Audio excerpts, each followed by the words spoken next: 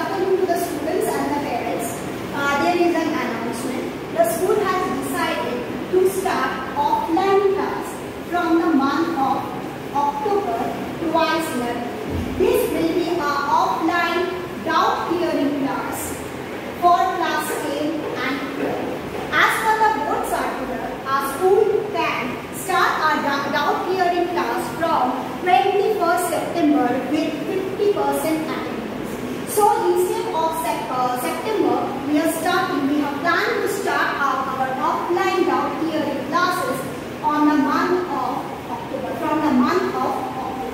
For this reason, the parents has to give a consent letter to the respective class teacher on the day of their respective meetings. So I am requesting all class 12 students and the 10 students, you should cooperate with us, submit your consent letter to the class teacher so the school can start the offline doubt clearing class from the month of October. Next, the school admission is going on from class 5 to 9 right now also, and the form is available for the next year. Next point, the admission of class 11 is going on.